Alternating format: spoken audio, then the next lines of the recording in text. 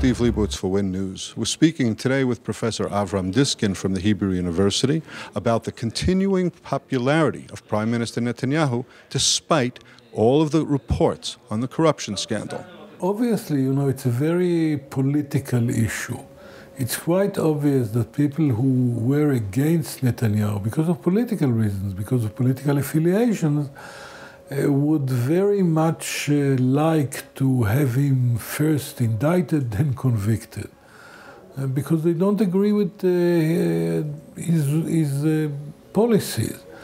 And the opposite goes for his supporters. We don't know what's going on. We have, a hunt actually that lasts for many, many years, at least 2009. And when people feel that they are threatened, I'm talking about his supporters, we are threatened. Our leader, the person who united the center right-wing camp is under danger, and there is that sense of persecution, we have to stay behind him. Also, I think that ordinary people feel what the politicians feel. Most of the partners in the coalition do not have an interest to have early elections or a change of leadership. Let me ask you about his options right now. Theoretically, he does not have to leave office. Even if he's indicted, presumably, he could remain in office. He sees the polls, he could call for early elections and even run as the leader of Likud while under indictment. Is that right?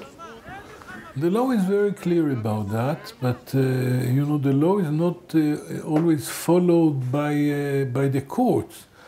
The law is very clear. The law says only after a final conviction on a criminal case of a certain kind, say a criminal conviction, final by the Supreme Court, only then he must leave. Of course, he also must leave when he loses the majority in the Knesset, but that doesn't seem likely. Now, we had many, many previous cases where it was said in the law, the same thing was said about mayors, about deputy ministers, about ministers, and the court contradicted the law and said, no, they have to resign. In spite of the fact that the law says only after final conviction, they have to resign. The case of Prime Minister is a bit different, okay? But we know the precedents. We know that the courts are not following the law.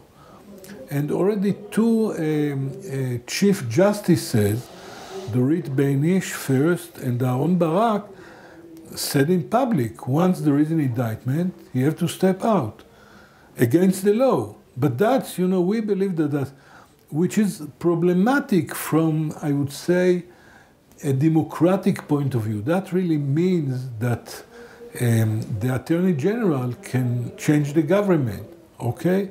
Or even the police can change the government.